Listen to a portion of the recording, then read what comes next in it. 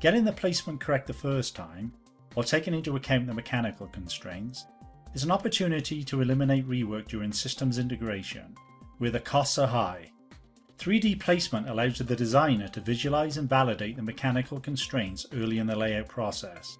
Symmetric implementation for component planning and placement for both 2D and 3D, including dynamic graphic synchronization, minimizes the impact on your existing PCB design process, and dynamic DRC validation allows for the correct by construction placement that adheres to your constraints. So let's take a quick look at 3D component planning and placement. During layout, selection and manipulation of components is the same for both 2D and 3D views. Simply select and drag on the 3D component model to start movement. Whilst moving, use the same rotation and push commands that are used in the 2D view. Multi-select parts on both the top and bottom of the board and drag them to move as a group. While moving these components, you can easily push and rotate them as a group, using the standard features of PCB layout. Next, I'll multi-select some components and align them. The align commands will operate just as they do in the 2D view, allowing the designer to select components aligned to different methodologies. I'll choose Align Right to align the memory components to their right edges.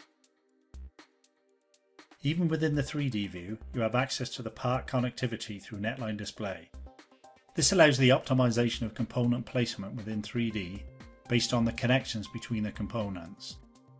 The netlines are dynamically updated as the 3D component models are manipulated, supporting the same use cases for the component optimization that is found within the 2D view. There are two levels of supported 3D clearances, minimum and optimal, as defined in the constraint manager and used during 3D model manipulation. As 3D models are manipulated, the model color will change to reflect the dynamic 3D clearance verification. Red indicates that the minimum clearances were violated, and yellow indicates that the model clearances are between minimum and optimal.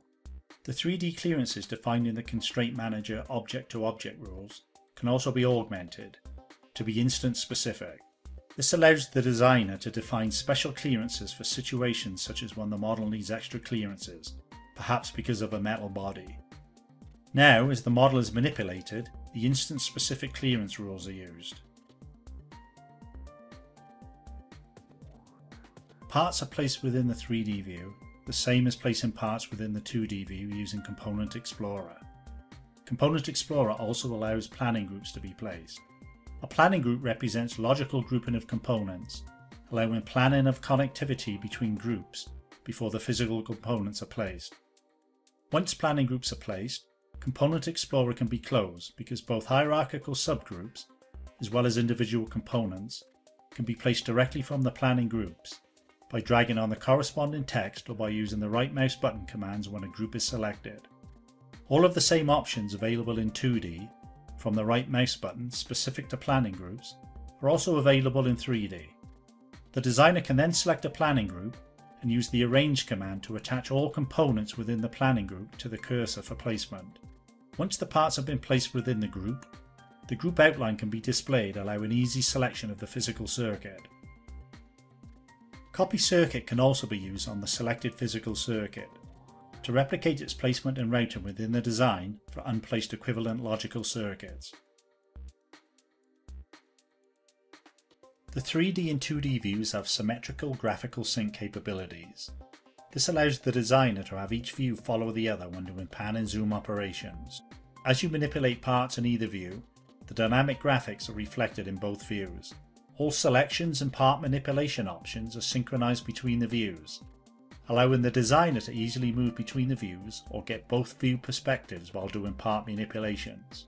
All of the options for individual and multi-select, move, push and rotate are dynamically reflected between the 2D and 3D views.